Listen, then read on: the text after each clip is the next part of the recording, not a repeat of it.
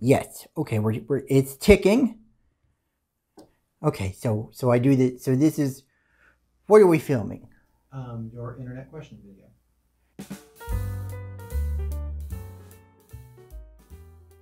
Hello, YouTube. I'm great Aunt Lydia. And welcome back to this show where I am trying to explore and become part of the conversation that is happening culturally. You know, I'm an old person, but I don't want to be an old person, if you know what I mean. And part of that has been, you know, I have my new computer here, and I've got the cellular telephone, and I'm working on figuring things out, you know. Because I don't want to be one of those old people who doesn't know how to do anything. You know, I was in line at the Target the other day. I was waiting to return something that I had bought. Had a lovely associate help me out. But there was a man behind me who stopped one of the workers and asked him to help with dial his cellular telephone because he didn't understand how it works. And I don't want to be that person. And this man was much younger than I am. So I don't want to be that person. But, so I've set up all the accounts and things. I've got my computer. I've been playing around on the internet for a little bit now. It's been a couple of weeks since I've really been digging in and doing the, I suppose you can call it research. You know, I've learned many things, including some things I'd rather not know. But now I have some questions. I have some questions now that I've done this, you know, and so KJ thought we would do them on the video. And I'm sure that some of these questions are going to be, you know, I hate that thing of there are no stupid questions, because there absolutely are stupid questions. And I'm sure some of these, I do think that it is a matter of perspective, right? Whether a question is stupid or not. Because obviously, if it's something like, if I ask you, KJ, a question about some music things, when you have all of this knowledge about the musics, I might ask you what seems like a stupid question because you do this every day, you know. Sure. So I hate that thing of there being no stupid questions. So I'm sure I'm going to be asking some stupid questions. But if I ask a question and my nephew over here can't give me an answer, I would love some suggestions down in the comment section. So I've been playing around on the internet. How do I pause the internet? Because is it just always on? Am I wasting electricity? Is it like that? Like, is my internet bill going to go up because I'm leaving it on? No, not like the electric bill. No. So it's just always on. Yeah. Okay. Well, that's why it slows down all the time, because it's always on in everyone's computer. People complaining about how slow it is. I am trying to look at the camera, but I'm asking you the question, so it's hard to be looking at the camera when I'm asking you the question. Right, I get that. I'm not used to this. I know, that's why I'm reminding you. What is streaming? Oh. Because I hear about this streaming all the time. Yeah. I know that it's the Netflix and the YouTube is streaming and the Hula thing. Hulu, yeah. You know, I remember when Netflix would just deliver DVDs in the mail. And that was such an innovation, so revolutionary at the time. It was. Do the young people know that Netflix started out as a company that delivered DVDs? Some of you don't even know what a DVD is, I'm sure. Don't even get me started on that whole, you know. But see, this is what I mean. I don't want to be one of those old people who does the back in my day thing. But, you know, back in my day, we had 8-track tapes. Look that one up, why don't you? I know you all know what records are, because those are coming back. Those are now fashionable again.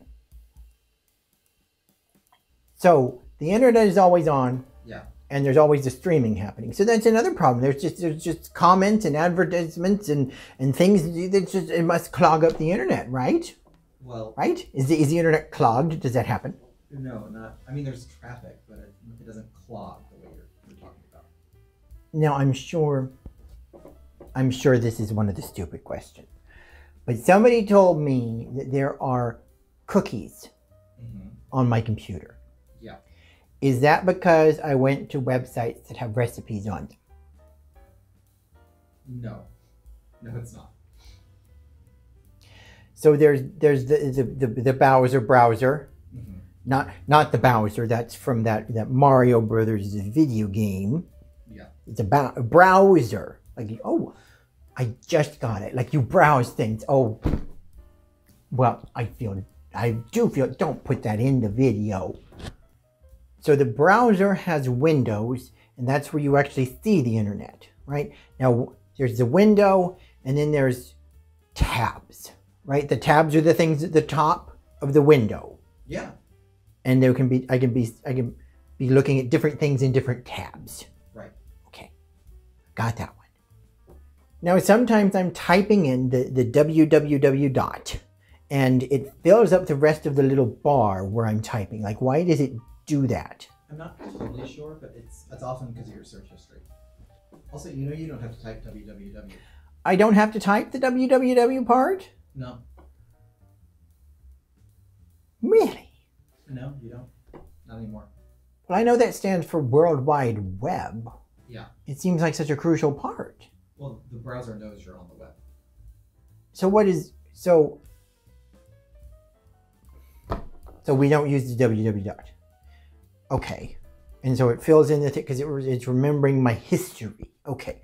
So that's one of the things that you hear them talking about sometimes, about thinking that it's bad because it remembers all the information about you. Okay. That's how it knows I was looking at things on the Amazon. Okay. Interesting. So does the .com stand for anything? Commercial. Commercial. I see. Okay.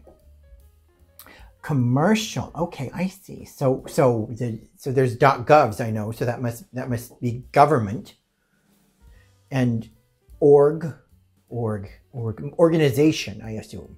Okay. You know, I don't see why people complain about learning this. That is very intuitive. .gov, government, first three letters. I suppose instead of asking you all these questions, I could have just put it into the Google, right?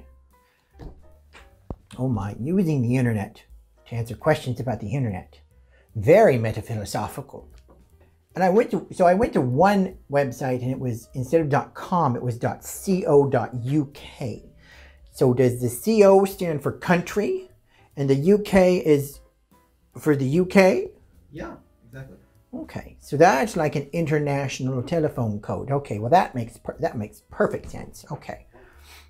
Well, let's see. No, I think that's all I had on this list I made. Well, you know, I'm sure I'll come up with more as I continue to surf the web. Well, that's a good one. Why do they call it surfing the web? It's not like spiders surf on their webs, or is it just that surfing is an action that you can do? I do not know. Well, I hope that that's it for this video. I hope that you continue to come along with me, Great Aunt Lydia, as I continue to explore this wonderful pop culture world that we are living in these days. It really is an extraordinary time to be alive. As difficult as things may have been these past few years, well, we all know why. As difficult as it has been, it is truly just a wonderful time for discovery, for knowledge. Just to be a human being in this time is really, truly extraordinary. And I hope that you can remember that. I know it's difficult sometimes to remember such things, especially if you're having a hard time, like so many people are. But I hope that this video can help you have a moment away from that if you so need. So I hope you have a lovely time, my dears, and thank you for watching. Like and subscribe to the channel. And I will see you in the next video.